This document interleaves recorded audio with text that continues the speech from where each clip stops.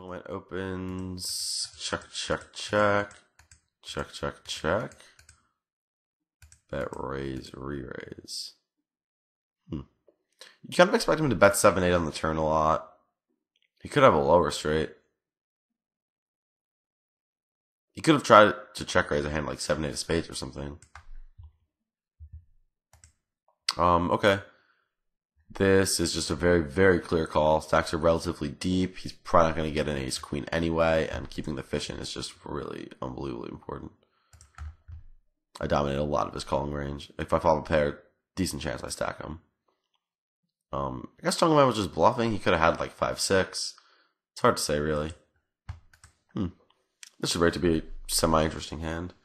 Similar to a hand my buddy told me he played actually in the 5K shootout today against John Duthie, where John Duthie 3-bet pre-flop and then bet 3 streets and bet the river small, and ended up just having the bottom set that he like bombed pre-flop with pocket sevens. John Duthie's a gangster though. Yep, pretty easy call here. Not really much else to say. I think that he folds all his bluffs. I can't get him to rebluff. He doesn't have a lot of worse value hands. I'm not really stoked to get it in.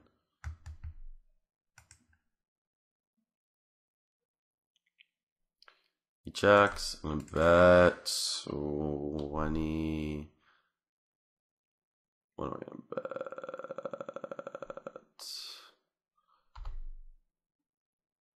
I'm gonna bet 27.50.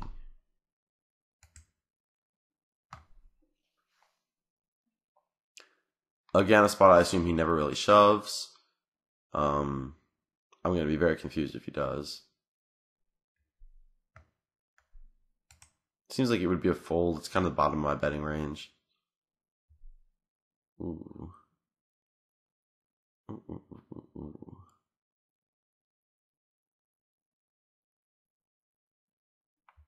Very interesting.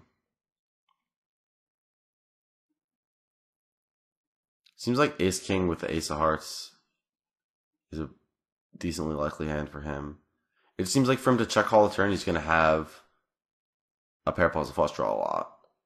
On the other hand, nah, it's just a check. I'm going to lose like ace 10 sometimes. That's going to be kind of annoying. Ooh. He tried to trick me. I think both our plays is pretty standard there. Yeah. His turn bet just looks so unbelievably strong. He stacks a lot of the hands that he stacks by betting by checking anyway. Like I have to go bet with a flush. As it was, I almost turned this into a bluff. I mean, I didn't really almost do it. I just had to piece it out that he wasn't going to fold the river a lot. Anywho, see if there's some other games running. Oh, cool. There are some other games running.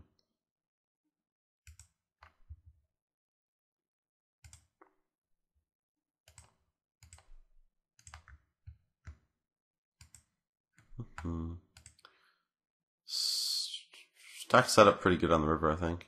I think maybe I should bet smaller on the turn because I'm aiming to get called by pair plus draw hands. I could also check just because the problem is if he has a lot of one heart hands, giving a free card to a hand with that many outs when the pot is that big is kind of annoying. And if he calls with worse hands some of the time, which he presumably would, I think my bet's good. Blank rivers I was definitely going to check.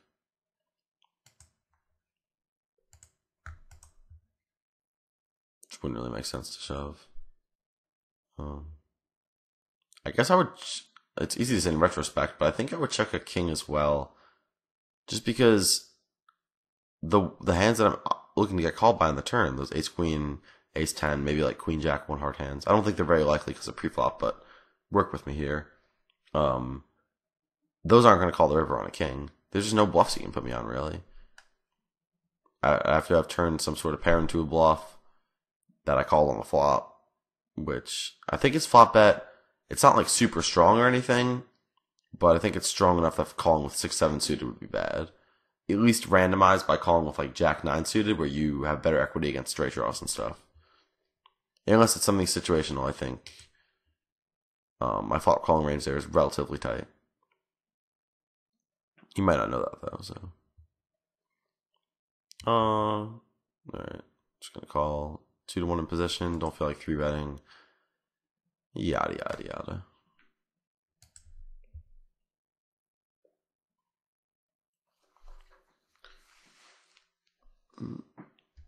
Easy call.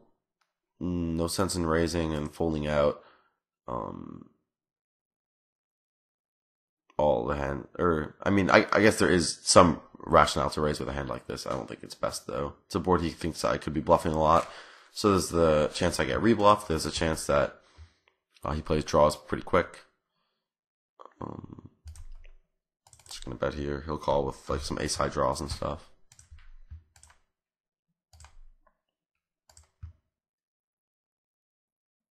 Also, not giving a free card to some hands is bad. It's a little weird though because a lot of the hands I'm trying to get him to fold are hands that I think that I mean, given what we saw, I'm just gonna check raise this. Just seems like the appropriate play. Kind of small, more likely he spews to it. Yeah, I guess that makes sense for him.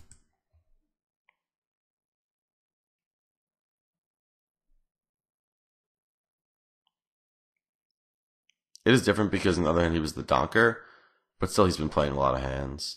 I feel okay about it.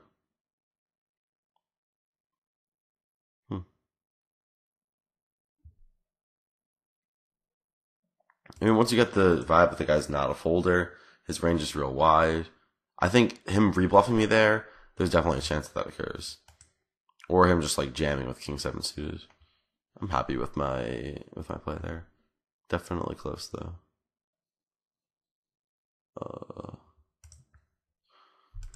Yeah. Would call with a decent amount of hands there because this guy is likely to call behind.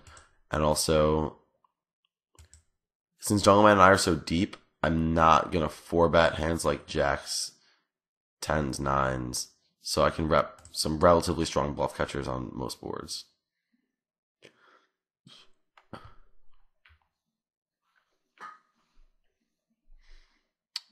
Easy call here. Don't like 3-betting this hand at all, really. Just plays good in a single raise pot.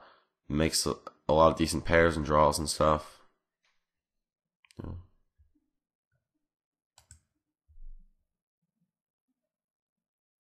I'm just going to raise this flop. I don't really like it when he bets small because I think it's more likely he's inducing, but it was my plan and I'm just not going to get deterred from it. If he calls, though, I likely will give up on most cards. Depends, though. It's kind of the thing where if I think that he's betting a lot of inducing hands with that size, once he calls, it's unlikely that he then folds. Because once he's induced my bluff, he's a good enough player to know that he's not going to then fold at that point. This isn't like 100% certainty because he could just have a hand like pocket eights and have misclicked and bet at 166 or any number of things. There's a lot of possibilities, but even with a hand like that, he might not full turn.